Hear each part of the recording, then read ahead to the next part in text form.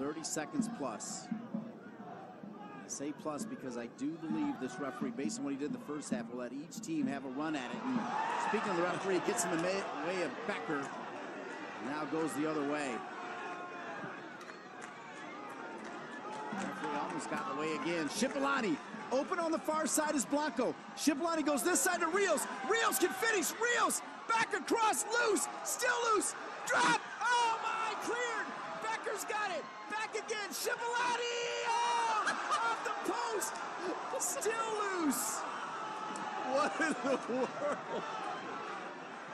Miller back in. Woo! I got lightheaded on that one. I really did.